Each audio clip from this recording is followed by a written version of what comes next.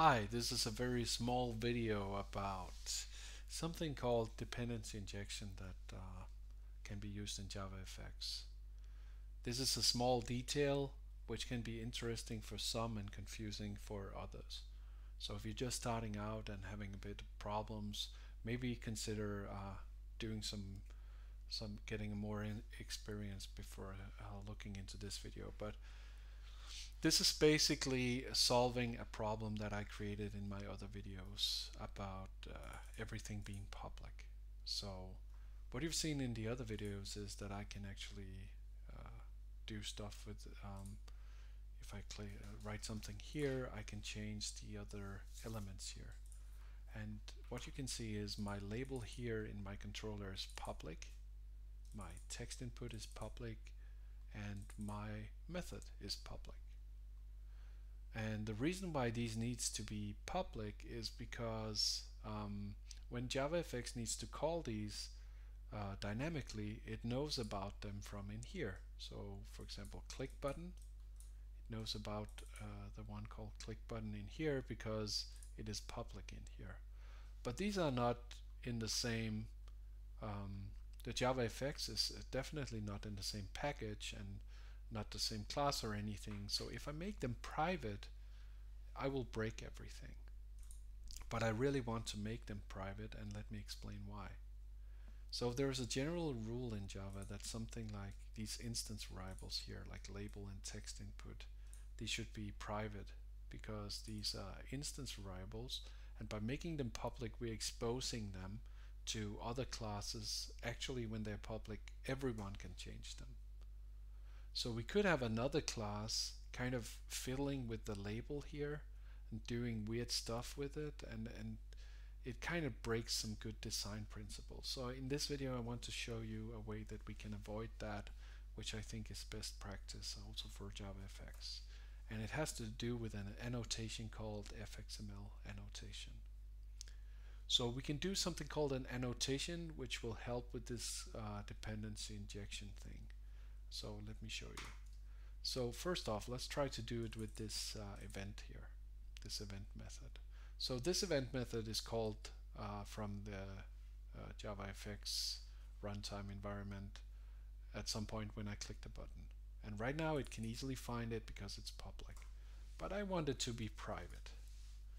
So if I do that, I get an error when I run my program because it cannot run the program because it cannot find the click button because when it's private it's not actually exposed. So I get this kind of long really annoying error here. But there is some way we can do that. There's a built-in for JavaFX. There's an annotation called FXML like that. And if we use this annotation, we need to import the class. We can do that easily, just Alt and Enter. That will just import it from the FXML library. If we do that, it annotates that this should be available to the FXML framework. So it actually means that although it's private, it's not private when calling it from FXML. So it actually kind of creates saying that this library here, the FXML library, can access this, but no one else can. Of course we can access it from the same class because it's private, but no one from the outside will be able to do that, and it will still work. So if I run it now, the program still works and the button works as it did before, no problems. So I would definitely recommend that you always do this. So when you're working with JavaFX, make everything private as you're supposed to do. And again, we have the same problems with these two here because now it's not working. So if we want these, again, we just annotate them with FXML just above like this. Sorry. Like that. And now everything gets injected nicely and works and everything is back to normal. So I would definitely recommend that you use this annotation instead of just making everything public. It has the advantage that no one can actually, if I go to some other class, like let's go in here and say controller,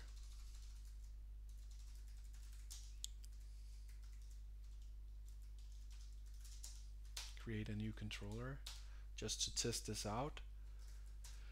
And before I would be able to, let's make one of these public.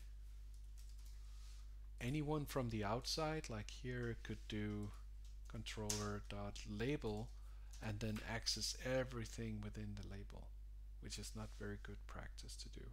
But by making it private,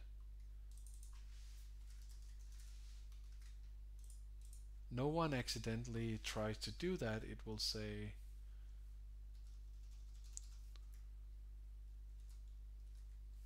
label. It says it's a problem. And if we click here, we can say either we need to create it in here, or we need to make it protected public, something like that. We need to do something, right, to change the visibility of that.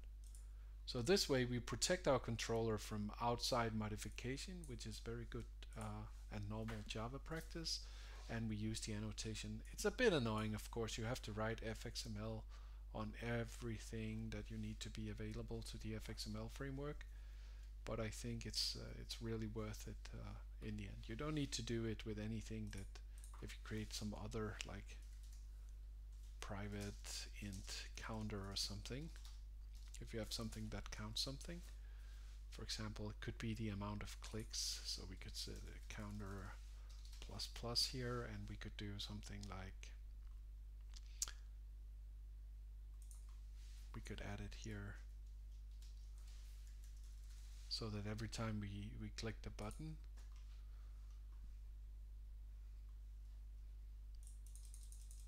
it actually counts up, right? But you don't need to make something like that available to FXML because it's not something that part of the FXML file.